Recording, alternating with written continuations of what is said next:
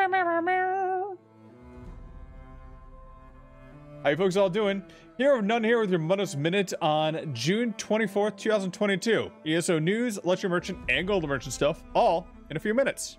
So first up in the news. ESO Live was today at 3 p.m. With the legendary actor Billy Boyd discussing his work in voiceover work and his role in High Isle. He actually did the tutorial explanation of Tales of Tribute. I'll leave a link down below so you can take a look at it. Also, upcoming events. Honor Zenithar is coming up on June 30th at 10 a.m. to July 12th at 10 a.m. This is going to be a large event where you can get reduction on way shrines. Repair costs are going to be reduced as well.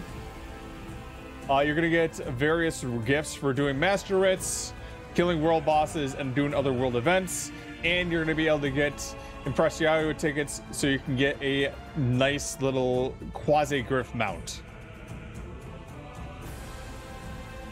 Now on June 23rd until June 27th, Lockman and other community members are raising money for the Trevor Project.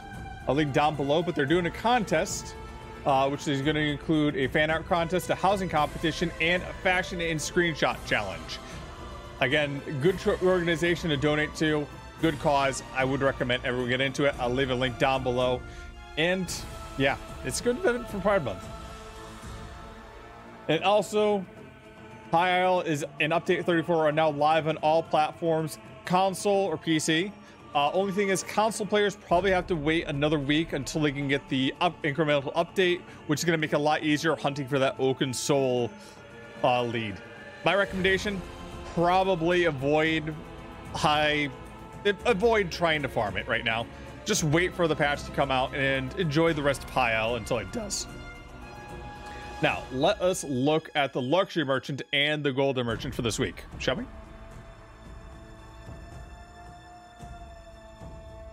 So you have Alinor pedestals, shrines, shrines to the divines, blazers, Elsewhere blazers, sigil, stand, Akatosh, Akare, Debella, or Julianos. So if you want to honor the divines, this would be the week to go over and visit the luxury merchant shop.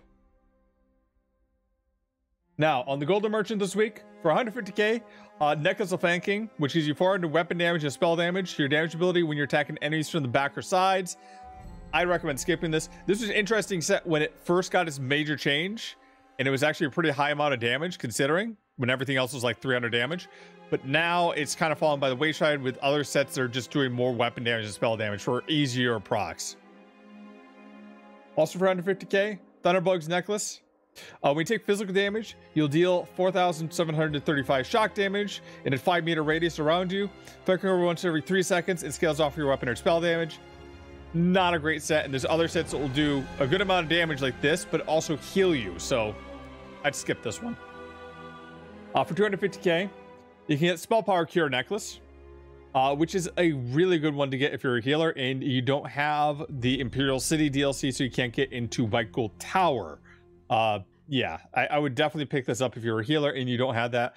But if you had to have ESO Plus or whatever, this is a pretty easy set to get, and I do recommend farming it out. Then also for 250k, Grizzly Gourmets, which is another, I want to say it's White Petal Bastion? No, wait, Rose Bastion? I can't remember it's a DLC dungeon. One of the more recent ones here, but dealing a light attack grants you a stack of Baker's Delight for 5 seconds. After 3 stacks, you create a street roll next to your target. And if you or an ally touch that street roll, you get a bit of extra health and power and major force for 10 seconds. That can occur once every 2 seconds. I'm not sure how I feel about this one.